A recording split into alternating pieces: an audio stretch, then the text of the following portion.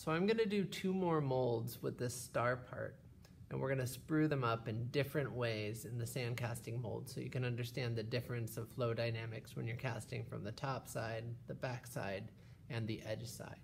But you don't need to watch me ram this up 3 times, so we're just gonna set it up for time lapse and then come back to it to discuss the different ways that the mold frames are aligned and how we're doing the flowing and venting of the cast part.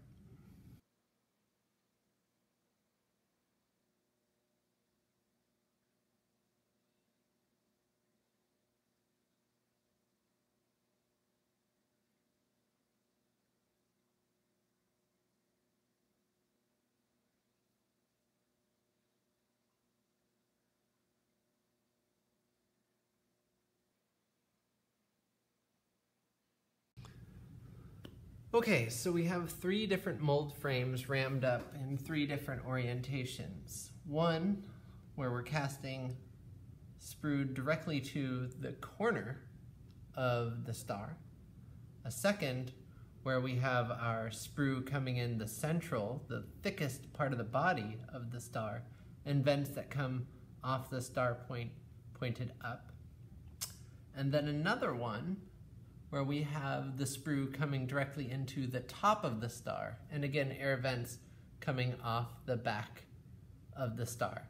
Now these could be pointed out radially, there's no problem with that. It's just a question of aesthetic choice.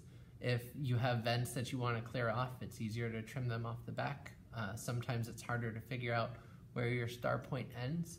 But just know that every time there's an impression in the sand beyond the star point, it is an air vent for this drastic taper that is occurring in the star.